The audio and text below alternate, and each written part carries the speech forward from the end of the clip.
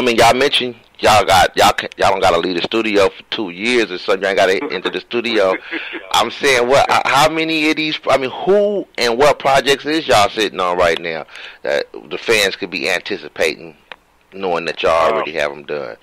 Well, off top, we got J.Stalin's next edition, On Behalf of the Streets Part 2. Now, that's the first record we ever did with Stalin, his very first album.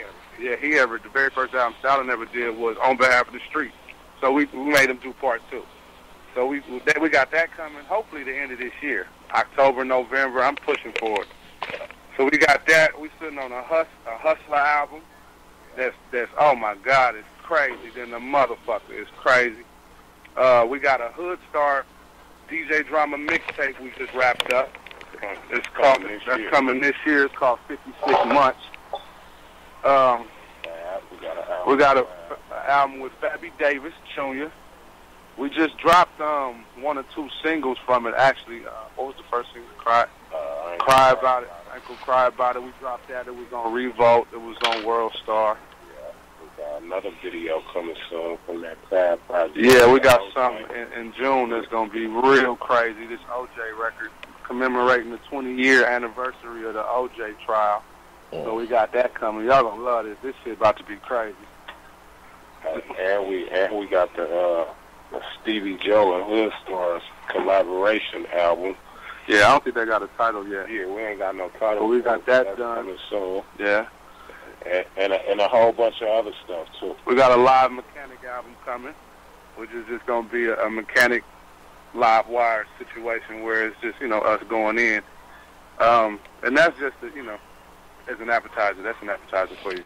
Okay, now yeah, we got a lot of records coming. Do either of you rap? I mean, I see you on the racks on the hooks and stuff. Yeah, racks get out, man. He got bored. Yeah, I'm just doing a lot of just writing for our records. Just if somebody don't come in and already got an idea, it just kind of speeds up the process. So I'll sit in and help ghostwrite on the hooks or whatever. And it really started off with me just laying them with intentions of having somebody else re-sing it. You feel me? Here's the idea. So let's find somebody else to re-say it or re-sing it.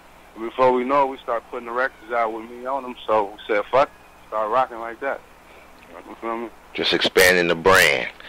Expanding the brand. Just trying to bring some more money to it.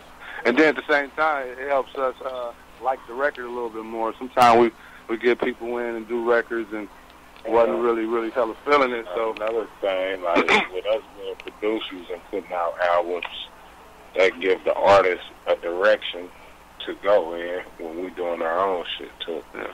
So keep them on the right track of what we're trying to do.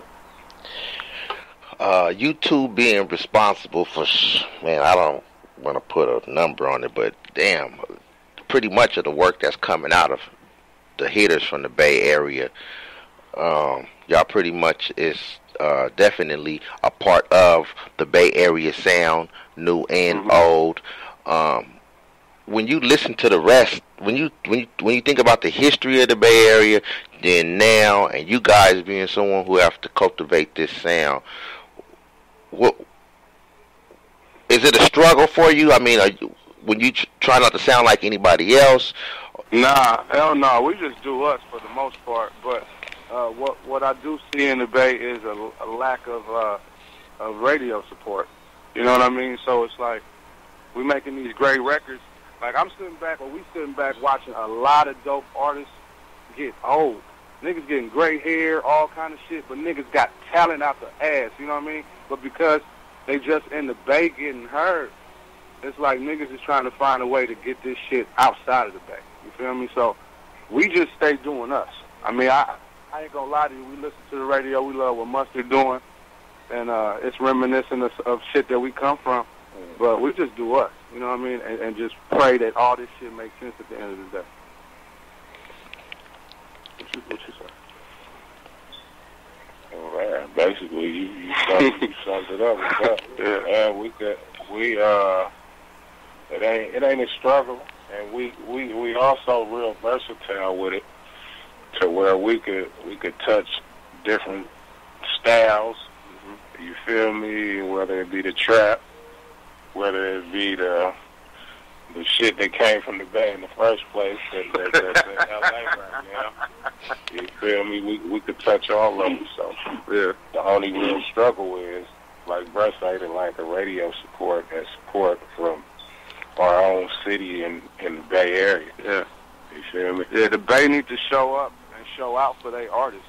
I mean, you know, these are the motherfuckers that's gonna represent you. So get behind these people. You feel me? The D-Los, the Stalins, the Mr. Fabs.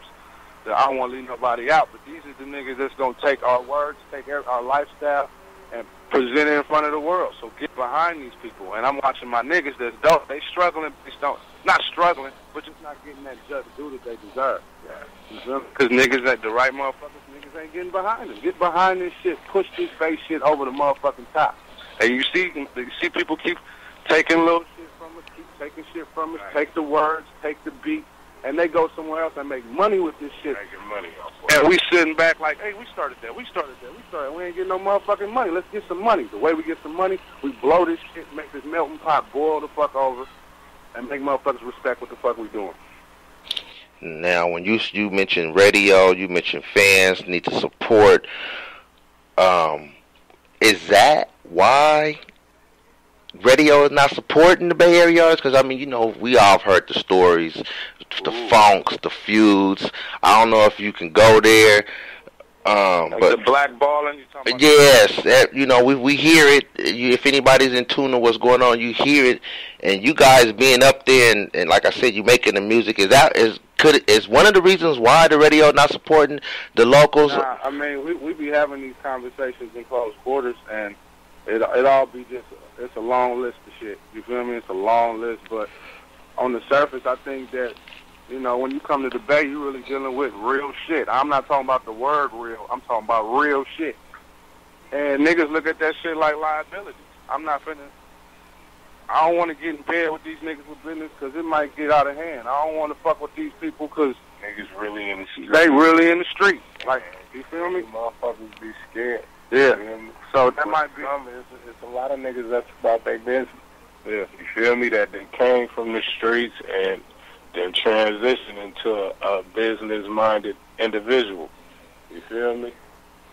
So, if that is the issue, they need to, they need to acknowledge that it's people who really about their business out here too. Just because you're from the street don't mean you can't be a businessman too. Mm-hmm. Yeah. But it's a long list. It's a long list of reasons that we speculate why, you know, DJs might not be playing the records, you know, so, but it's just speculation, you know what I mean? We don't hear DJs actually do interviews. Maybe you should start interviewing some of these DJs and asking them, they you know what I mean, why you not playing this, or are you playing this, or why you won't play that, because we need them, you feel me? And like you said earlier, I was a DJ. I come from the DJ element where you ain't a DJ unless you breaking something. When you playing a new nigga that ain't nobody heard because you got the record, we got our rocks off doing that, and we helped careers doing that early on. Now a lot of DJs, it's just, they not doing that. They just playing records. You know? I wish we could get back to some of them old days. When it comes to that, a DJ is just an instrument. It's one part of hip-hop. Just play your part. Play the records. Play that new record. Find that new dude you think need a shot. Play him. You know what I mean? We need that. Mm-hmm.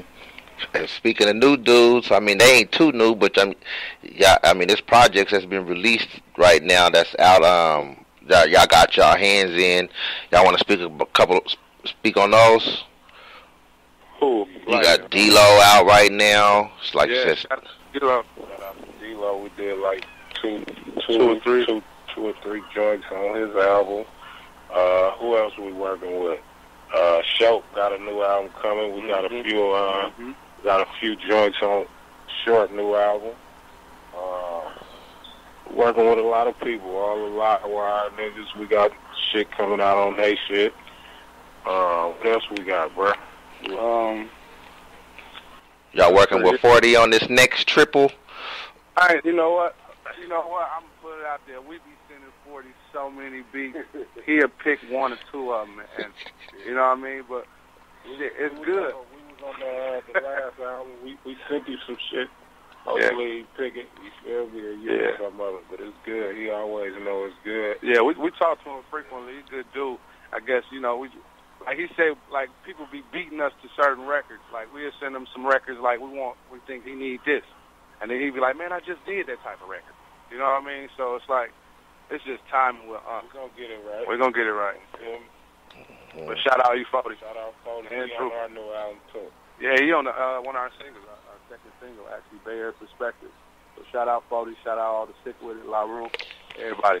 I want to talk about this first leak y'all had after Chop Shop 2, man. The joint with Mac Dre. Yes. Where in the world how did y'all conjure that up? Before Dre passed, Dre was sliding through. Yeah. We had our studio on High Street. In Fairfax. High Street in East Oakland. Dre used to slide through and mess with us. Yeah. You feel me? So we had a chance to do a couple records. Yeah. You feel me? And we never released them. I think we released one some years ago on the Hitters on the Payroll album, but we had a couple more verses that we never released. So, yeah, feel me? That's where that came from. We put some new music to it. Yeah, put a hook to it. Put a couple more people on the song and came out with that. Yeah, and tell everybody out there listening, tell Camille to play that motherfucking record because with all these people giving back to Mac Dre and Mac Dre, shout out this. Why KML ain't playing this? We got a fucking unreleased verse from Dre right now. I'm not talking about yesterday. I'm talking about right now. Just came out yesterday. The album came out yesterday. Play that shit. Why that shit ain't on KML? Right now. Man, pick up the Chop Shop 2 in stores right now. Online, definitely. HD, definitely online right now. Stuck in My Old Ways. Exclusively produced by the Mekanix. Entirely. Got a whole lot of music coming too. So y'all stay fucking with us, man. We fuck with y'all. What's happening, man? It's Kenny Tweed, one half of the Mekanix. This 4 Racks, the other half. I'm Coop from Sickness.net, man.